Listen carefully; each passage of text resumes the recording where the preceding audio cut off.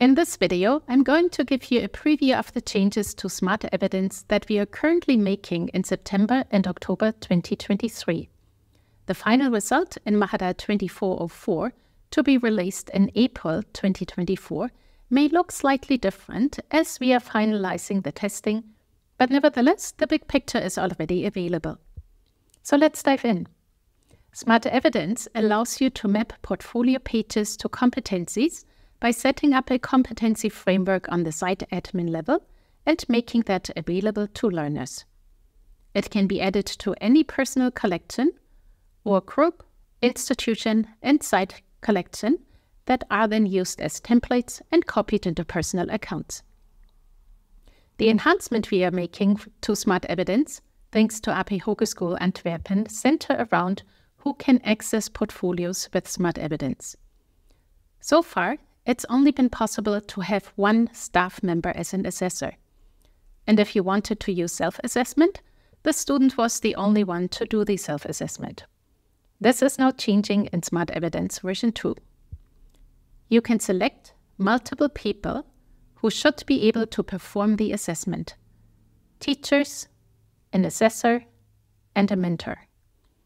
If the framework allows for self-assessment, that is then possible on top of all the other roles rather than instead of them.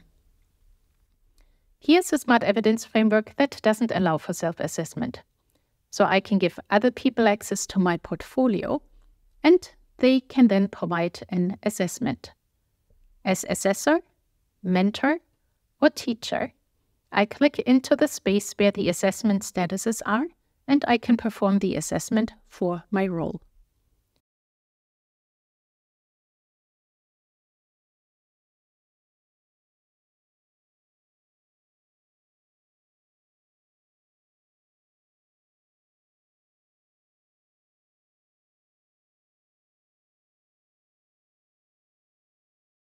Hovering over the different statuses shows me which role still needs to provide feedback.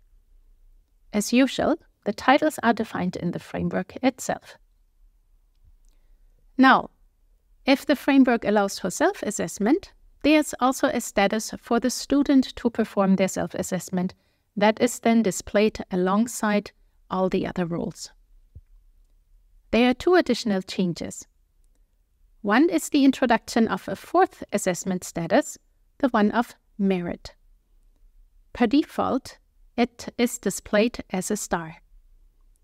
The second change is that the different roles have different text for the assessment status, thus differentiating what sort of assessment is expected from a role.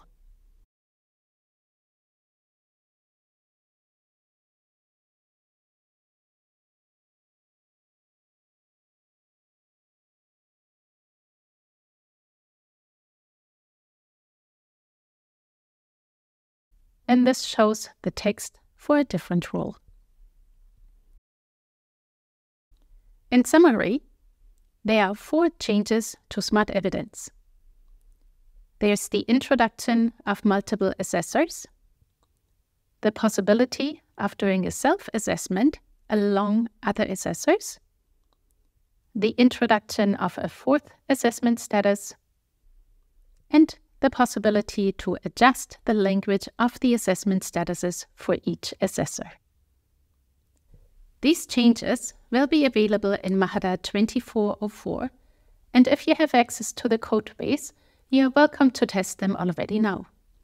If you are looking for details, it's issues 97 and 100. If you'd like to sponsor enhancements to Mahara, please get in touch with me so we can discuss the specifics.